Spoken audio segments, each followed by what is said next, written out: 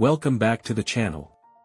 Have you ever wondered, where does your consciousness go when you sleep?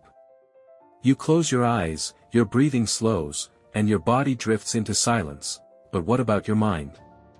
Does it stop working, or does it travel somewhere else? Scientists say that sleep is not just rest for the body. It's a deep journey of the human mind into hidden realms. The moment you fall asleep, your conscious awareness begins to fade away, making room for dreams and the world of the subconscious. During sleep, your brain operates on different waves, called delta and theta.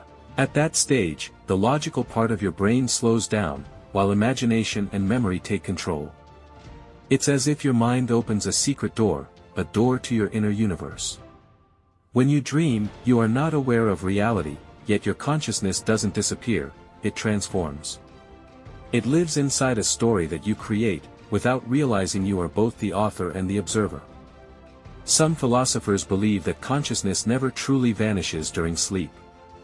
Instead, it shifts to another level of existence, where it experiences a world beyond the physical one. Could dreams be windows to parallel realities? Or are they simply the brain's way of preparing for a new day?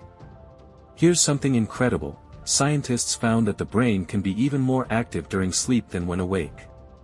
It analyzes experiences, rebuilds memories, and cleanses toxins from brain cells.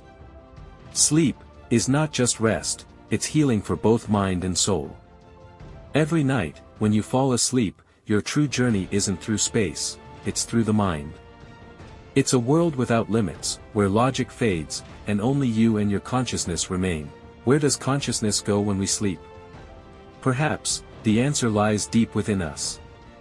Don't forget to like and subscribe for more facts.